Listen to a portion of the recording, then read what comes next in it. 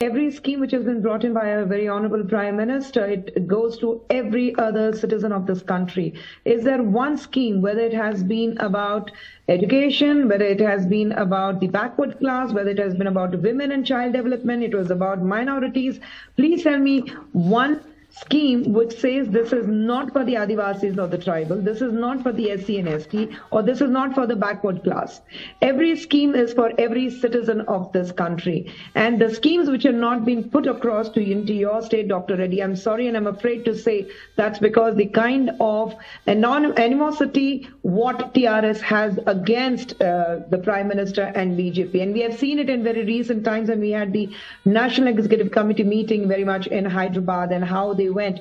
I mean, your president does not even bother to go and receive the Prime Minister at the airport. So I think it's just that it shows that, you know, whatever you do, whatever the Prime Minister does, you're sitting there trying to find faults. I would suggest that please go through all the schemes. Please go through all the beneficiary schemes which have been brought in for the poor and the backward class. And I'm sure it will help you to understand and run the government in a little better way. All right, I just want to get into a couple of facts. And again, I just want to go back to Khushbu before I go across to my other panelists. Under the Forest Rights Act, now this is something which is absolutely critical for Adivasi communities. Now, except for Tripura, none of BJP-ruled states has crossed even the all-India average of 50.4% of claims converted to titles. So if you are looking, for example, at what the BJP has done, in this case, they've not done enough. I'll give you one more example. Allocation of funds for welfare. These are all parliament statistics. The actual allocation for tribals was just 4.9% in 2018-2019.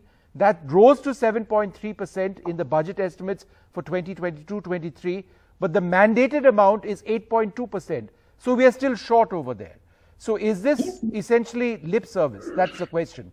Khushbu. No, it's not a lip service. Please understand the kind of pandemic we have been through, the kind of economical crisis we have been through, not only in India, but world over. We have been working on schemes which will benefit the Adivasis and the backward class and the tribals. We have been working on them. And every time we try to work, we do find people from the opposition trying to attack us. But trust us, when the country with the single largest party in the entire world, India with BJP, I think we are moving in the right direction. And let me tell you, it is not about political. We are not going into elections now. We still are 2 years away. So it's not about political. I think we need to understand that we are growing as a nation. We are growing together. Yes, nobody can, finish doing the job in 8 years. The kind of damage that has been done to the country in the last 68 years, it's going to take long. It's going to take long for BJP to rectify and make sure that things are put in place. But give us some time. We are just 8 years young.